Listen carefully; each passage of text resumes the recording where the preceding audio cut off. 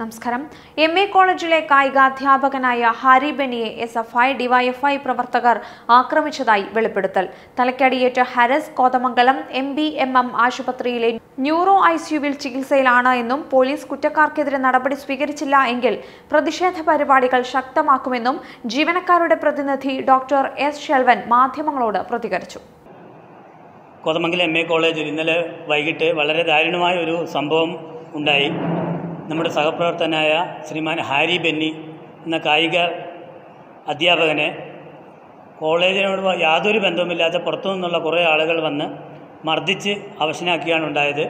അദ്ദേഹം ഇപ്പോൾ Baselios medical mission ഹോസ്പിറ്റലിലെ ന്യൂറോ ICUവിലാണ് അഡ്മിറ്റായിരിക്കുന്നത്.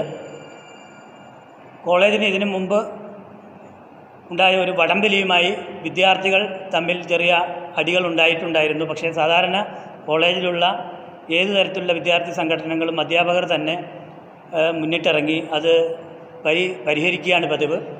മർദ്ദനമേറ്റ സംഭവത്തിൽ പ്രതിഷേധിച്ച് കോളേജിലെ മുഴുവൻ അധ്യാപകരും അനധ്യാപകരും ഉൾപ്പെടെ കോളേജിലെ മുഴുവൻ ജീവനക്കാരും വായ്മൂടിക്കെട്ടി പ്രതിഷേധിച്ചിരുന്നു. അധ്യാപകനെ മർദ്ദിച്ചു മടങ്ങുന്ന സംഘം കോളേജ് ചെയർമാനെയും സംഘം ചേർന്ന് മർദ്ദിക്കുകയുണ്ടായി എന്നാണ് ലഭിക്കുന്ന റിപ്പോർട്ടുകൾ. ആയുധങ്ങളുമായി എത്തിയാണ് സംഘം മർദ്ദിച്ചത് എന്നാണ് വിദ്യാർത്ഥികൾ പറയുന്നത്. 2 ദിവസം മുമ്പ് കോളേജിൽ നടന്ന വടംവലി മത്സരവുമായി ബന്ധപ്പെട്ട SFI KSU ഏറ്റുമുട്ടൽ നടന്നിരുന്നു.